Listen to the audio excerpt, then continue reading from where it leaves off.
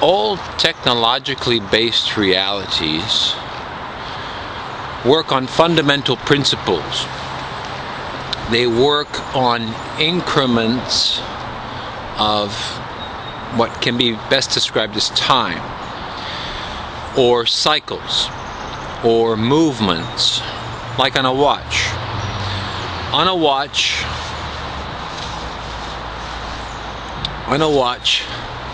there are markers of time, and on complicated watches there are different dials to indicate different processions of time, different cycles. The Earth reality has many of these smaller indicators, but what happens in these cycles is that one can change the cycle, one can interrupt or reset some of these smaller cycles. The larger cycles are under the dominion of larger beings, cosmic beings. But the smaller cycles, for example, the last 2,000 years, they can be influenced and controlled by smaller beings. The smaller beings learned how to reset the clocks. This is why many aspects of our life are looping. For example, there is the looping of violence, the looping of war, the looping of authoritarianism, tyranny, the looping of disease. The inability for many years for humans to ascend, even the proper knowledge is made available.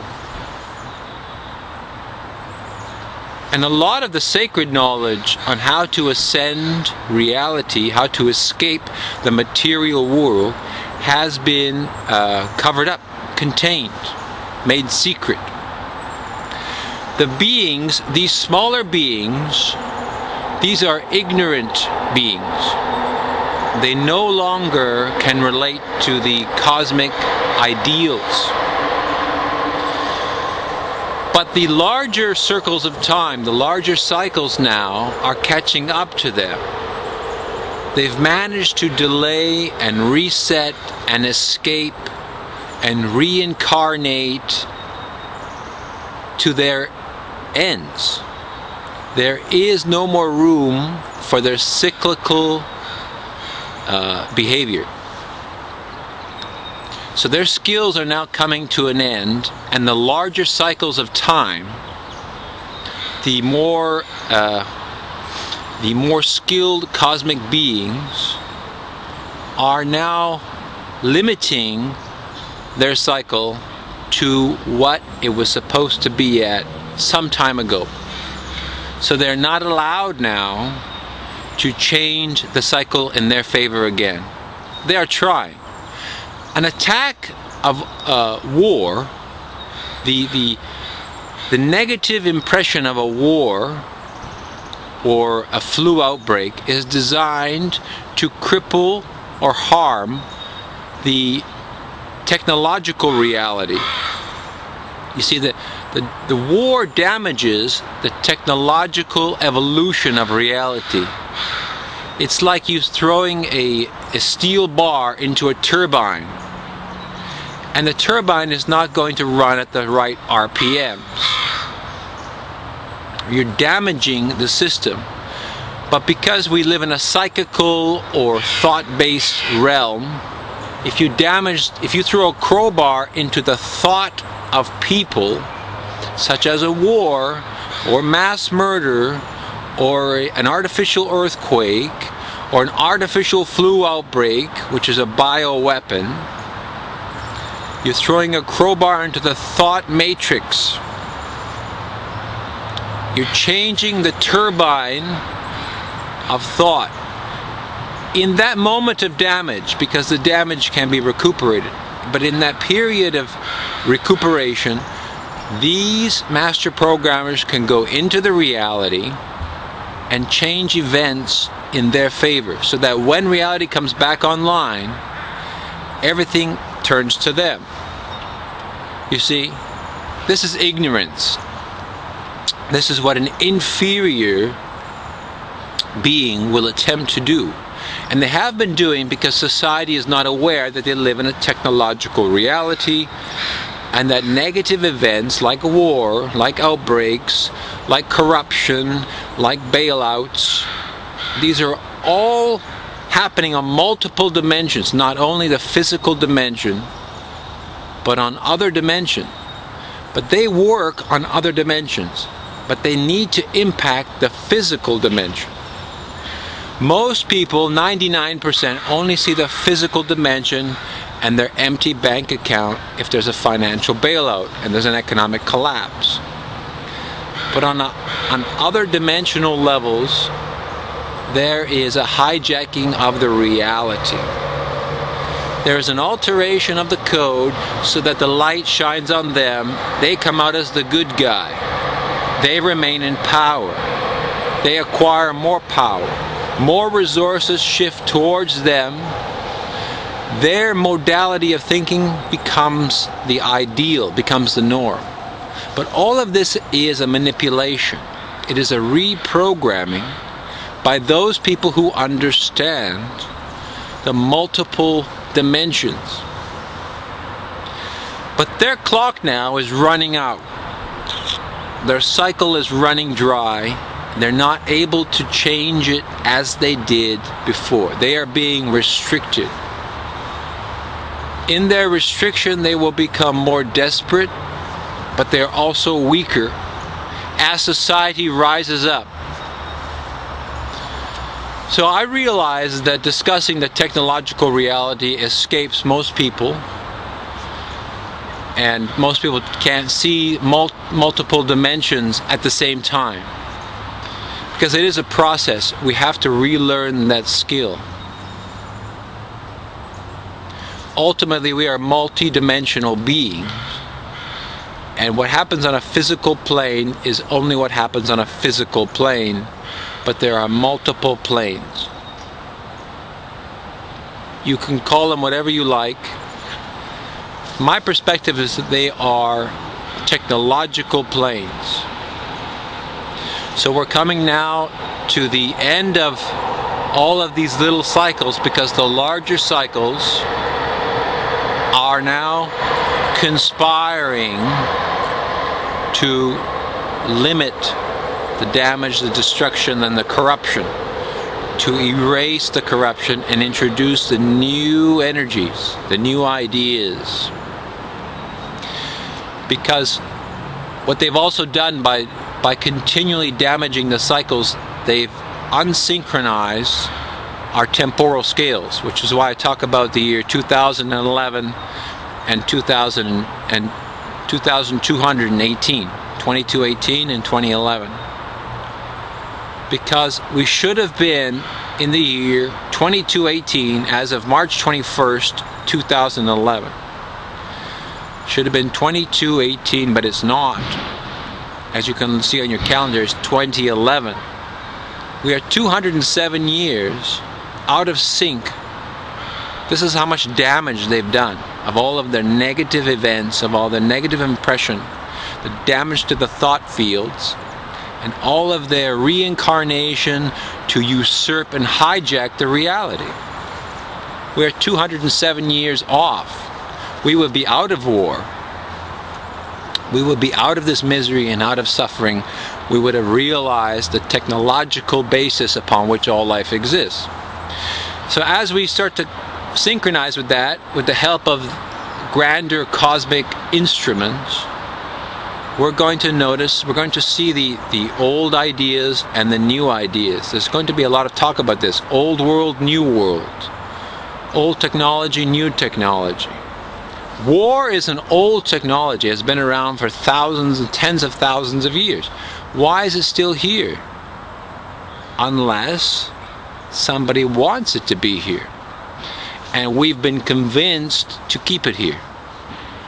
But the new technology is like love and peace, you know. So that's been around for a couple of thousand years, but people don't understand it. So it's a process of us deleting and eliminating and discontinuing old ideas, old technologies like hate, violence, war, disease, and introducing new ideas like cooperation, collaboration, health, peace, knowledge, awareness, ascension. So these two worlds exist because we are unsynchronized. We are out of sync. And now we need to synchronize, and that's the process. So we keep moving forward until we have a repair. And then everything will start to make sense, and we will see things in a whole new way. So we have to endure the process and expand our thinking. Religions are old ideas. Spirituality is a kind of in-between bridge. There are other ideas, new ideas.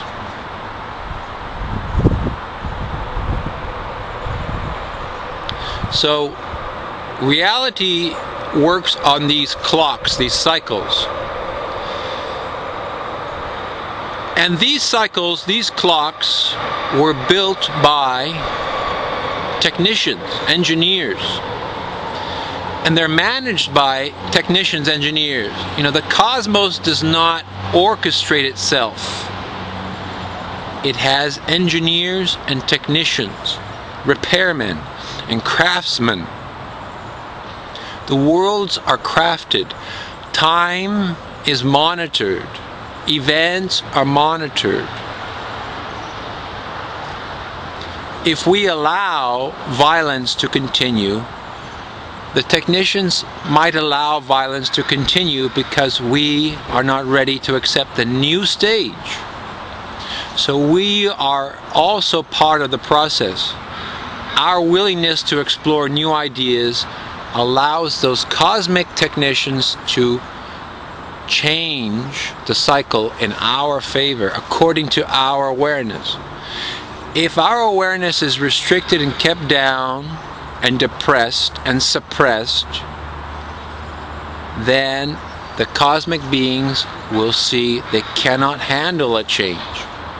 And this is what the leaders of the world want. They want to keep you down because they know that your awakening also awakens the coordination and help of genuine cosmic beings. So I think this is where we're at. We need to realize that our movement forward, our stepping forward, also brings in those new personalities, those new people. Why haven't the ships landed? Part of the reason is because we haven't stepped forward enough. And those who have been abused.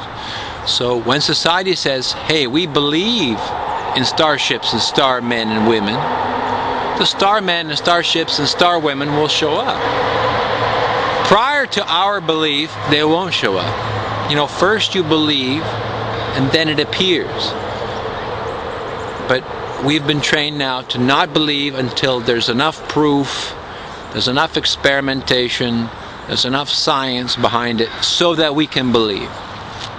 You see? So we're at this point. Cycles are changing, but they're not changing because they're changing. They're not changing because some group or society predicted or prophesized they would change. The cycles are changing because they are being changed by engineers and technicians. Now these engineers are perhaps beyond our capacity to understand. They're grandiose, they're extremely complex technological beings. So the human mind will say, well, no, it's a cycle because the so-and-so said so. It was written in a book somewhere. No. Nothing happens according to the book. This is what the programmers are trying to make you believe. They look at the book and they alter reality to make the prophecy come true. But the cosmic beings don't read any books, they have not read Revelations, they don't know the Mayans, they don't care about the Mayans. They run according to the cosmic authorities. They run according to our cosmic awareness. If our cosmic awareness improves, reality shifts naturally. They shift it. And then it echoes down into the physical plane. It's not some prophecy, it's not a revelation. We are living in a manufactured environment. All dimensions are manufactured. But it's so advanced, it appears real, it appears natural, it's seamless technology. But when you see through the technology, you realize that this is magical technology well beyond our comprehension.